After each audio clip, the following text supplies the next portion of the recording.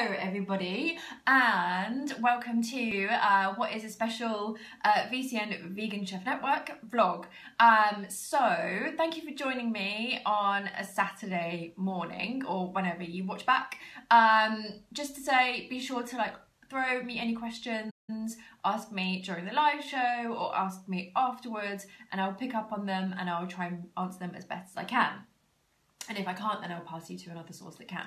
So, as vegan chefs, we are always looking for ways to make food even healthier than it is, even quicker than we normally can, because of course that helps from kitchen. So, I know that as being a pro chef, I've been a chef since 2010, so I know that the kind of problems that we face, and that we as vegan chefs, we want to produce the tastiest food possible. Because let's face it guys, when we make food, if we're feeding somebody who isn't vegan, that might be the first food that they have consciously thought, oh, this is a vegan dish, I'm gonna give it a go, see what all the fuss is about, see if it's for me.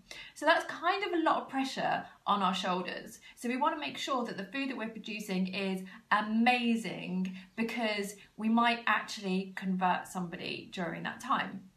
And also for people who already are vegan, it encourages them to actually stay vegan as well and to show it off to their friends and family. So it's up to us to make food as tasty and healthy and as special as possible. So I found out about a really great way to do that is completely not what you would expect whatsoever. So obviously quite often I look into how to make food better and healthier, and have more vitamins and minerals in it and that type of thing by the ingredients that I use. So I'm really big on top quality ingredients. I get vegetables from Riverford, I get a lot of ingredients from Clear Spring. Absolutely love their ingredients. Most of them are organic, and they're really all these things are real high spec stuff, which is great because it means that when we're actually cooking as chefs, we don't really need to do too much to it if we've got those great ingredients. But this is something completely different. So I did introduce this last week on my own vlog, which is Vegan Chef Day, so check that out. But you might not know what it is. So let me bring in what this magic thing is. So it's a pan. It's a pan. And not just any pan. This is a cast iron pan, which is why it's heavy. I'm glad I've been to the gym this week. So these pans are by a maker called Gizanetiva. Oh bugger, that's gonna be mirrored. But I will put a link in the comments so you guys can check this out for yourself and read all of the stuff that comes with it. But I'm gonna give you a quick kind of run through all of the great points in it. So it's cast iron. As I mentioned on my page, it means that these pans they cook food more evenly, but the big selling point is that it adds a ton of iron to your food in a very healthy way. So of course we quite often think about non-stick pans and the chemicals that are in them, and the fact that, you know, if you scratch it, then all those chemicals can leach out into your food, and that's a really bad thing. But with these pans, because they're made from such pure ingredients, the iron will go into your food. So it's a great way to boost iron in your daily diet. And apparently it can release as much iron as a woman needs in a whole day. So that's the really big selling point. Gino is coming in again. He did this last week as well. So I think, oh God, you're walking all over the pans, come on. So new adopted kitten, hello. Say hello to everybody. Apparently he likes the limelight, so takes after mum then. Anyway, so just to run through the other kind of quite layperson friendly points, is that it cooks quicker, which means less time in the kitchen, and it lasts forever. It's got a lifetime warranty, and these things they are solid. They're going to last a really long time, but you've got a lifetime warranty, which means that if something does happen to it, then you can get it replaced. It's non-stick, so it's got a natural non-stickness to it. that's a new word, which means that you use less oil, and that's a huge factor for a lot of people at the moment. And it retains heat. So what you can do is, if you're like me and you like to have seconds and thirds and fourths, you can just switch off the heat, leave the remaining food in there and just keep going back for more. Or you can serve it in this on the table, but be sure to put something really thick underneath, you know, that isn't going to conduct to heat and ruin your table, because this gets hot. But it looks really nice presentation wise on a table.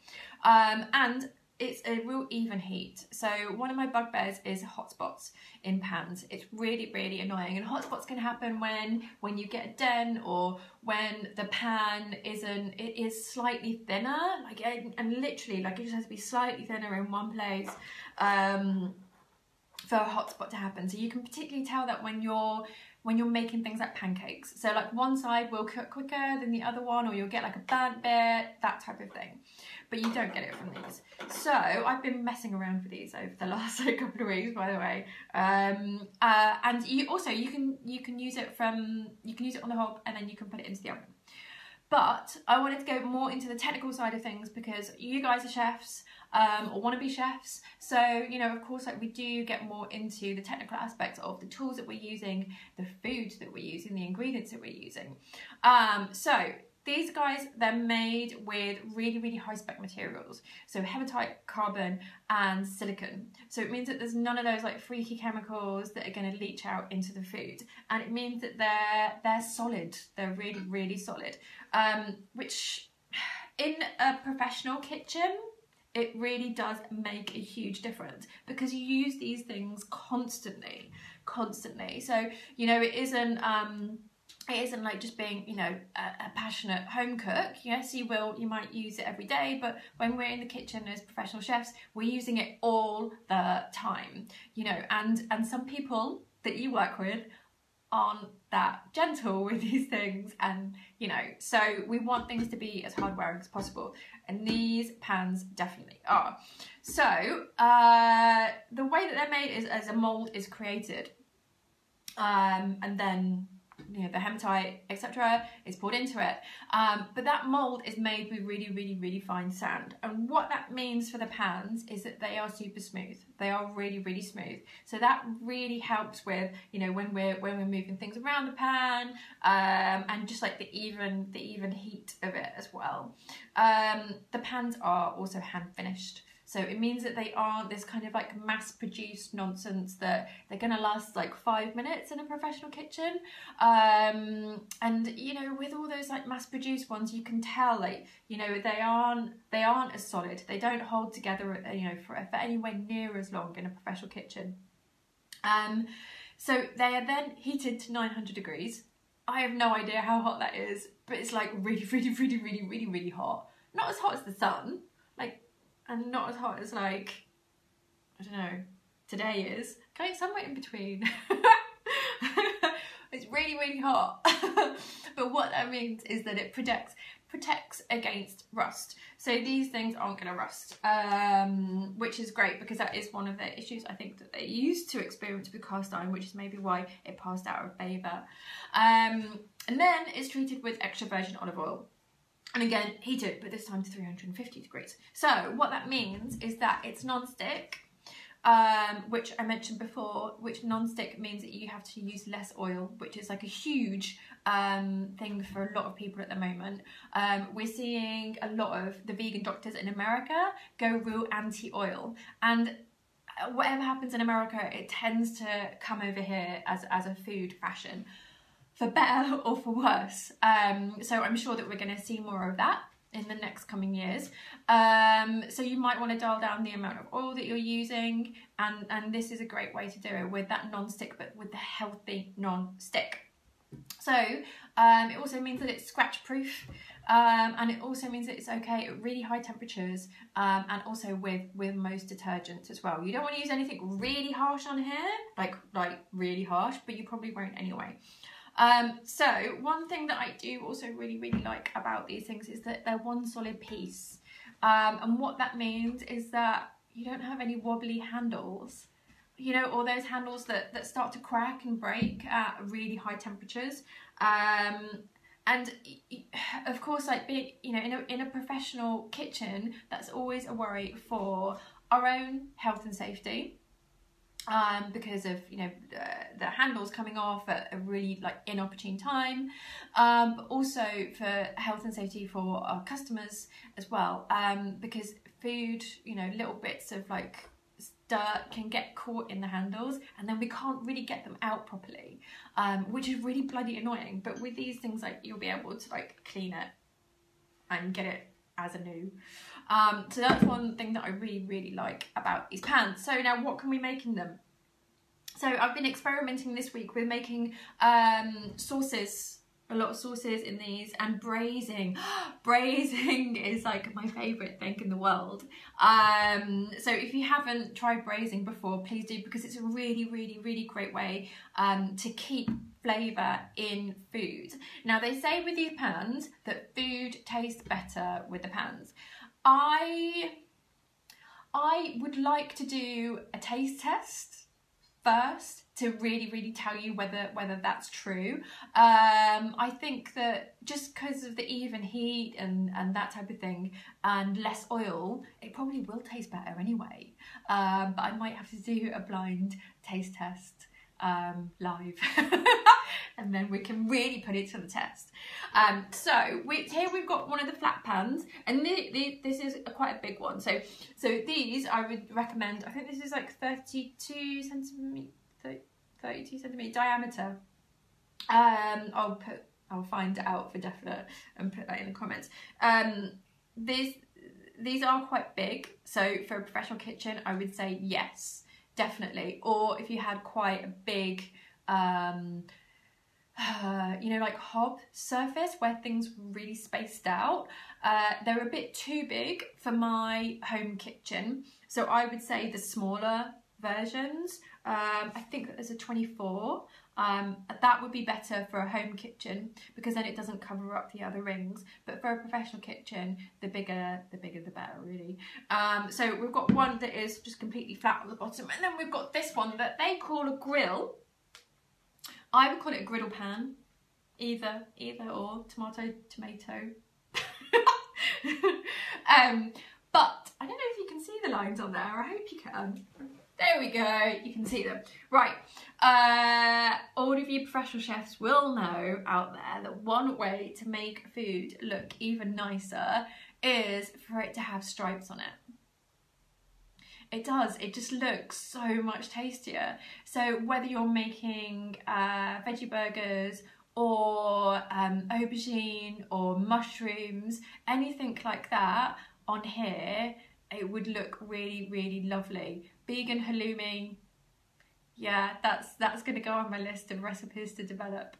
If you've got a recipe for that, actually, like, just, yeah, send me a link to it. I promise I won't copy it, I promise. But yeah, food does look so much better when it's got these stripes on it.